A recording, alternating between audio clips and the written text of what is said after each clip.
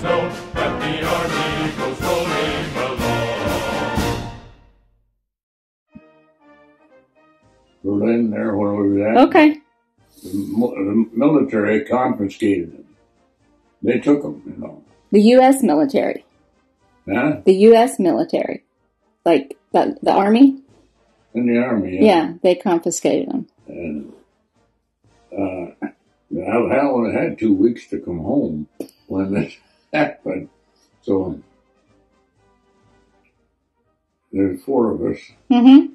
We're in the motor pool.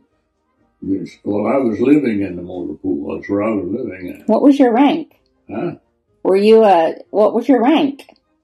Just PFC. Okay. I wasn't very high. And so one day, 4 of us decided to go for a ride. Okay. So we went out the back road to the pool and took 4 motorcycles. We got 4 of them to start, so we went out on the back street. We were racing them. Just running them up and down the street. Finally, had somebody in the motor pool come on and said, "Hey, the captain's in the motor pool. He's the head man." So I rode mine down the street a ways, and there was a German cop.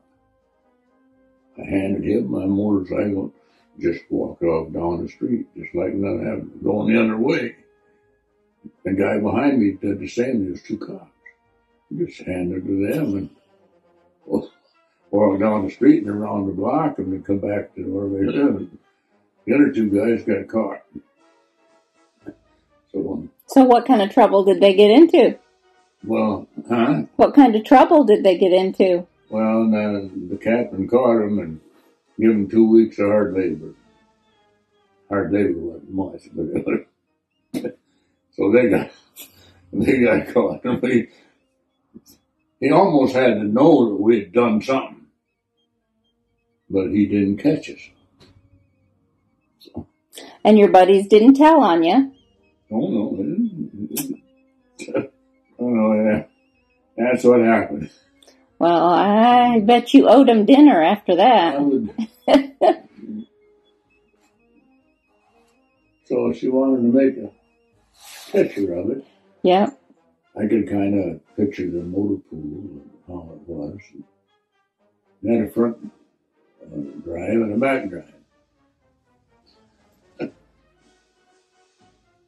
Anyway, I'd like to see it if she gets it. Well, you can be sure. I'll bring it to you.